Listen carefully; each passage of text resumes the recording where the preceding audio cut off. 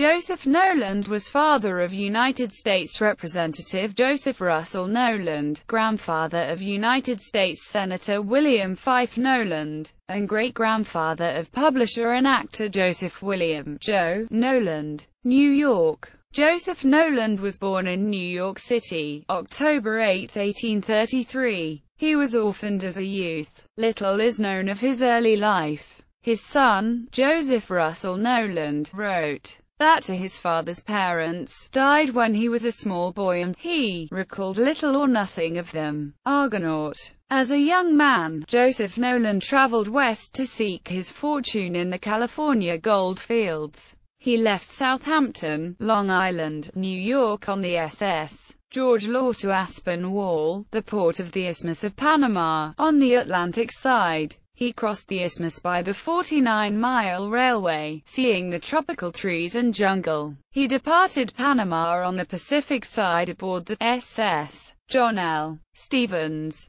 Joseph Knowland arrived in San Francisco on February 14, 1857. He traveled to Yankee Gyms in Placer County, the Argonaut's gateway to the gold fields. However, chronic illness and lack of success made Knowland return to San Francisco. San Francisco. Joseph Knowland worked as a laborer with the firm of George H. Moore and Francis B. Folger, which handled clipper ship service between New York and San Francisco. He left Moore and Folger in 1862 to clerk for Charles Hare's Anchors and Ship Chandler Company. However, a position with Benjamin Dawes Lumber Company soon proved more lucrative. Having a secure job, May 13, 1863, Joseph Knowland married in San Francisco Hannah Bailey Russell, born in Moscow, Maine and raised in Bingham, Maine, the daughter of Francis Russell and Rhoda Bailey Russell. Her ancestors, Joseph Russell and Calvin Russell, were veterans of the American Revolution. Shortly after his marriage, Joseph Knowland was elevated to bookkeeper at Henry Blythe's lumber yard. Saving enough money to invest, in 1867, he formed a partnership with Jason Springer. Springer and Knowland Lumber Company was a profitable venture. 4 years later, Knowland and Charles Franklin Doe formed the Knowland & Doe Lumber Company. Charles Franklin Doe, the benefactor of the University of California, Berkeley, the main library bears his name. The Knowland daughters were born during this period.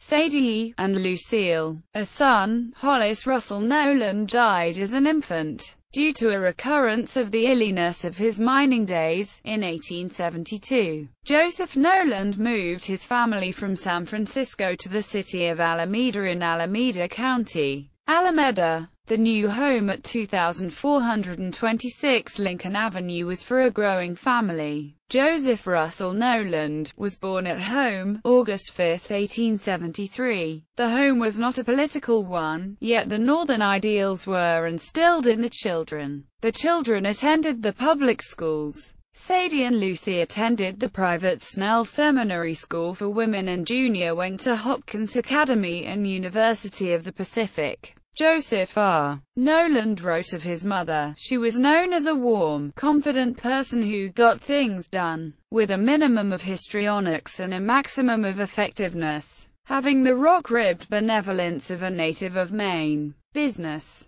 Joseph Knowland had an instinct for business and a willingness to undertake new and exciting ventures. Diversified interests related to the lumber business. He reorganized Gardner Mill Company of Gardner City, Oregon, a major interest holder in the Kirchhoff-Kuzner Mill in Los Angeles, serving with the Hoopers and Talbots on the board of directors of the San Pedro Lumber Company. Joseph Knowland was chief advisor to the Southern Lumber Company of San Diego, investing with Egbert Judson, former California Governor, Frederick Lowe and other prominent men in mining interests in Tombstone, Arizona Territory. He served as vice president of the Kennedy Mining and Milling Company in Jackson, Amador County. When whaling was very lucrative, Joseph Knowland was the principal owner of the whaler Amethyst. U.S. naval ships saved the crew, but the Amethyst sank. Knowland became a major stockholder in the Alameda Bank, and trustee of the Gas Consumers Association. Later life. A 33rd-degree Mason, he served on the board of trustees of the Old People's Home.